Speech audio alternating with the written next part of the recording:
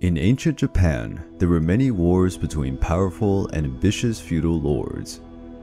These wars were mainly fought on the battlefields. But not only that, there was a world of shadows and furtivity. Only highly trained men and women could enter it. These fearsome shadow warriors were known as ninjas. The origin of the ninjas is obscure as their very existence. They arose around the 12th century at the beginning of the Kamakura shogunate. The word ninja was not always used to designate these secret agents. The most common term was shinobi, which means the one who hides. In the beginning, ninjas were just spies. They pretended to be ordinary people, walking the streets and talking naturally to citizens in order to obtain valuable information. Many of these agents pretended to be merchants, blacksmiths, artisans, and even monks. They used many disguises to accomplish their goals. After all, nothing drew more attention than someone dressed in black and wearing a mask. Some became so skilled at pretending to be ordinary people that they spent years or even their entire lives as spies without arousing any suspicion. With the increase of political intrigue in feudal Japan, ninjas became increasingly in demand. On the other hand, security in castles and other important areas increased. Many of these places were guarded by very skilled samurais. The art of spying became incredibly risky. Many ninjas were executed after being captured. The ninjas became specialists in various martial arts. These arts are known as taijutsu. They mix judo, jiu-jitsu, aikido, karate, and kung fu, all adjusted to become serious injuries and put the opponent out of combat as quickly as possible. But this was not enough to secure the safety of the ninjas, and weaponry training was also included. Ninjas specialized in the use of many different weapons. Most of them were sneaky, used in enclosed spaces such as rooms or corridors. The dreadful makibishi was one of those weapons. Small pointed iron junctions thrown against the ground when ninja was chased. Very difficult to see in the dark, they caused serious damage when stepped on. They were very effective against horse-ridden pursuers. They could also carry a weapon called kusarigama, consisting of a small sickle and attached to a chain with a metallic weight at the other end. Kusarigama was a difficult weapon to use and even more difficult to fight against. It had an enormous range. It could do a lot of damage with its chain, and if that failed, the sickle was used. Tekogaki were weapons used in risks, especially effective in hand-to-hand combat. The classic shurikens and kunais were not thrown to kill the enemy, but to wound him and leave him out of combat. They were thrown in sequence, seeking to reach vital points on the body. Contrary to the common idea, the swords used by ninjas had no straight blade. Many carried normal wakizashis or even katanas. Many ninjas also used chain mail under their kimono to ensure their protection. Ultimately, they could throw a smoke bomb to blind the enemy and escape to ensure their safety in the shadows.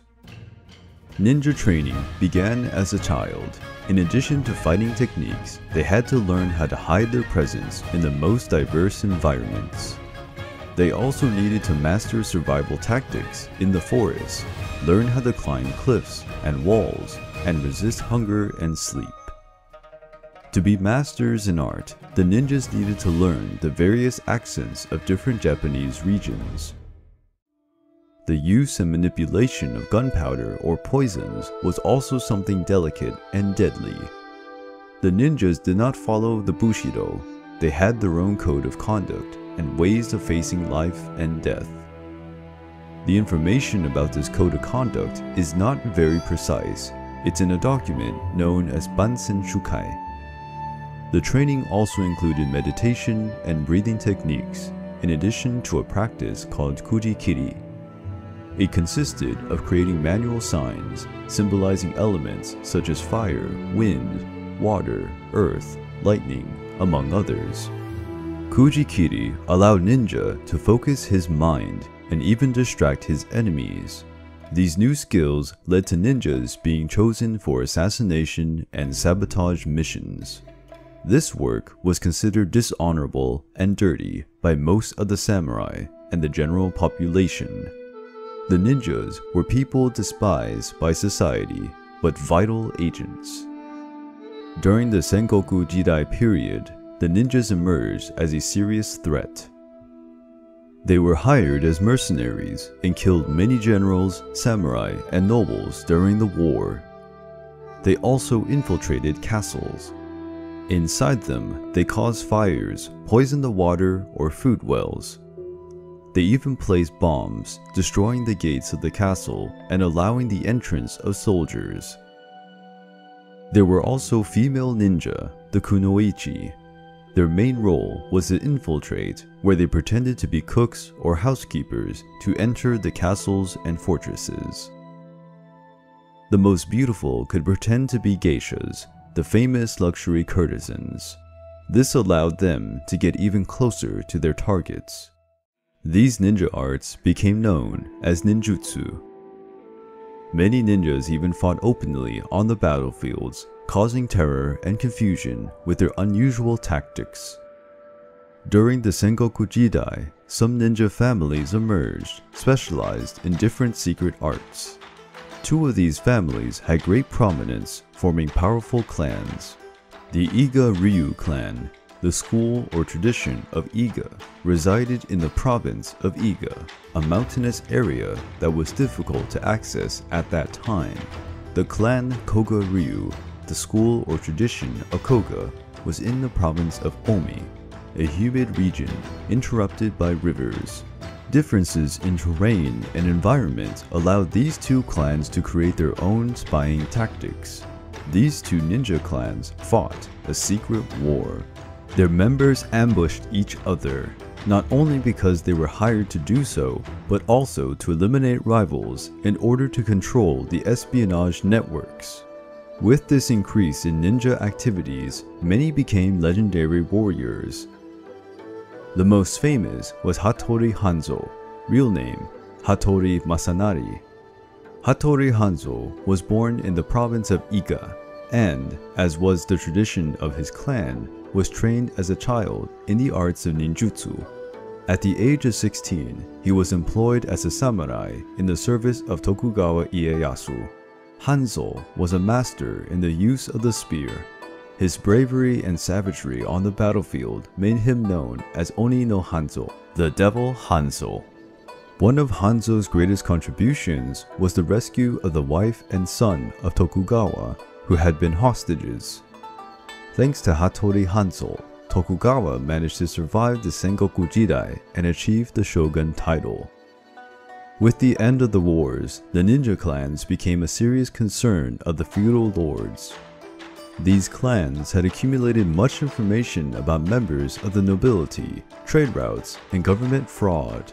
In order to control these clans and to end disputes between them, the shogun Tokugawa Yoshimune, 8th shogun of the Tokugawa lineage, created the Oniwa Banshu. The Oniwa Banshu was a secret organization with members of the Iga and Koga clans, serving the shogunate. Its main role was to spy on feudal lords to prevent rebellion or corruption. This organization existed officially until the beginning of the Meiji Restoration. It is believed that some members were sent to the United States to spy on the US government. During the Meiji Restoration, samurai and ninja family members were banned from carrying weapons, and in an attempt to end these families, the Japanese government imposed heavy taxes on them. This caused many to flee to other parts of Japan, changing their last name. During this period, the image of the ninjas as practicing warriors of magic became popular in Japan and the West. Stories about ninjas able to fly, able to run over water, or able to shoot fire with their hands filled the imagination of many people.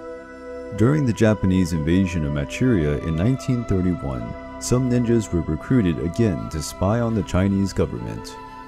The ninjas were never officially extinct, and some families kept the old names of their ancestors. It's perfectly possible that ninjas are still among us nowadays, watching our world as hidden warriors.